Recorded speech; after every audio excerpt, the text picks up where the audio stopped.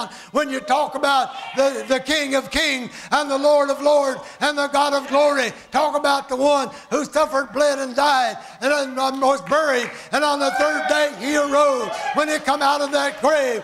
Praise the Lord. I want you to know that meant, Brother Brad, that you can come out of that grave. I can come out of that grave. That grave is not our final destination, but praise God, there's an excellent spirit that God put in us. Oh, that day he walked out there, Lazarus is gone, his body decayed, he already stinketh. Mary said, I believe it was, or Martha, and they thought it's too late. He's gone. We've had the funeral. Now we're mourning for 30 days. What can be done? Master, if you'd have been here, he wouldn't have died. Well, praise the Lord. You know what? I don't want to live in this world forever. Do you? That's right. I don't want to see what's coming in Armageddon. I don't want to be here when the tribulation period comes. And praise God, I'm not going to be, because I'm going to be with the Lord. And before the tribulation period comes, either he'll bring me from the grave or he'll lift me off this earth. But I will be in the Lord here. I will be in the Lord there. And my God will be with me throughout all eternity. Not just 60 years, but all of eternity.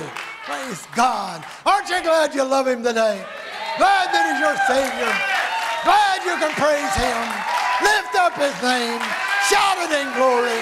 Let the heavens fall upon you. Let the Spirit of God move. Let something happen that's never happened to you before in your life.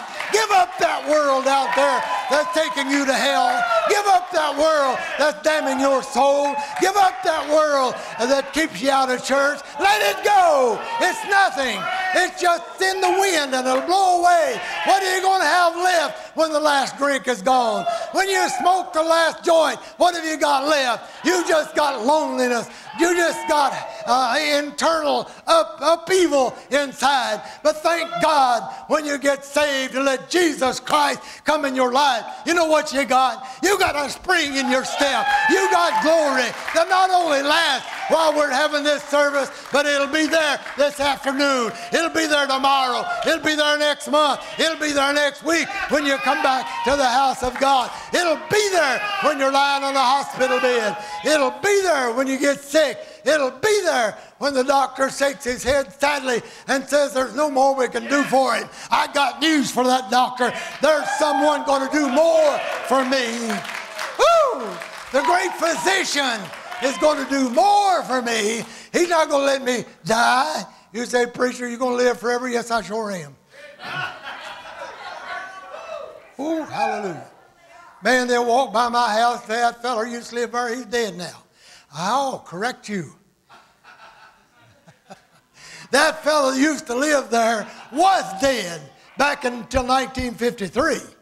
And that fella came alive in 1953, May the 15th. And that fella ain't never going to die. You mean, preacher, you're not going to die? No, I am not going to die.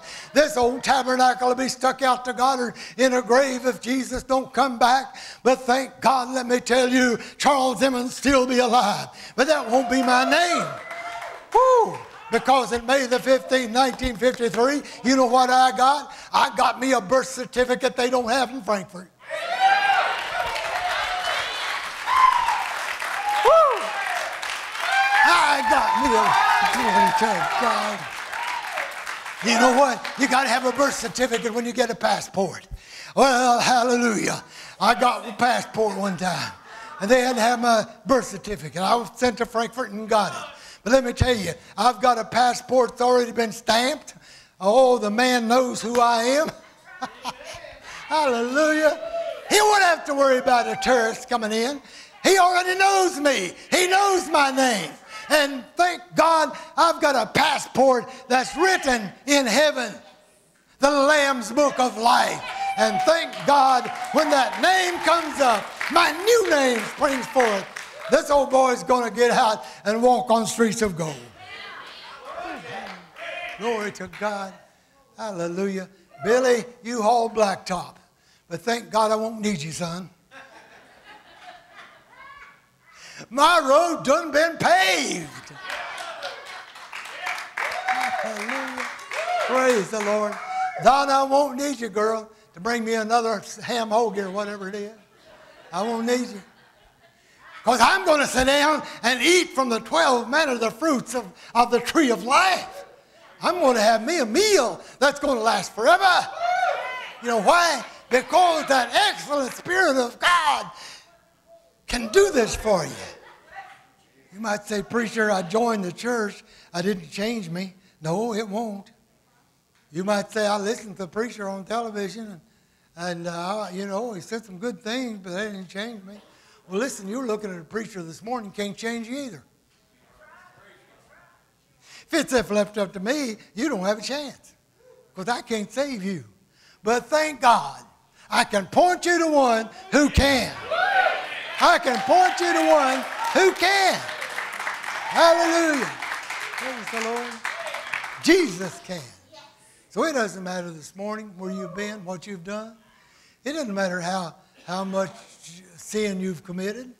It don't matter adultery, fornication, drinking, any, just a hatred in your heart, whatever it might be. You might say, preacher, you don't know where I've been. You don't know how I lived. You think God have anything to do with me. No, I don't think he'd have anything to do with you. I know he'll have something to do with you. He died for you. He died for you. He didn't die for me as a Christian. He died for me before I became a Christian. Now I didn't realize it, but now I know he died for me. And he was buried for me. He was resurrected for me. He stood in the clouds of glory one day when the disciples watched him leave. And an angel come and said, oh, ye men of Galilee, why stand here gazing? Don't you know in like manner that the same one that left is going to come back? Hallelujah. I didn't see him leave, but thank God every eye shall see him, even those that pierced his side.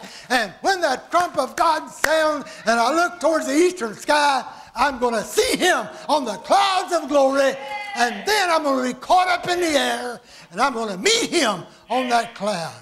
Thank God. The devil and sin, wars and rumors of wars, heartache, breath, death, and funeral homes, they'll all be behind us. Thank God we'll never have to go to another visitation. I'll never have to preach another funeral. I've preached more funerals in the last 2 years. It just about kept me busy. A lot of them out of this church. But thank God, let me tell you something. The ones that died in the Lord, I haven't seen the last of them.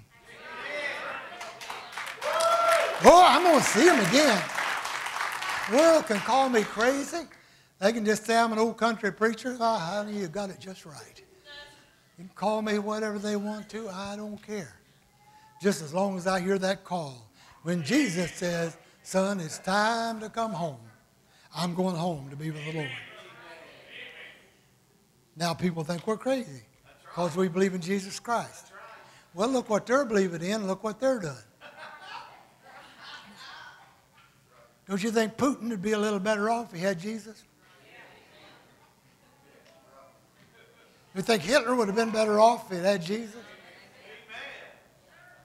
You think a lot of our leaders would be better off if they had Jesus? You wouldn't be putting a woman in jail for nothing. I'm going to quit before it gets any better. No, not good preacher. You know what? I'm not a good preacher.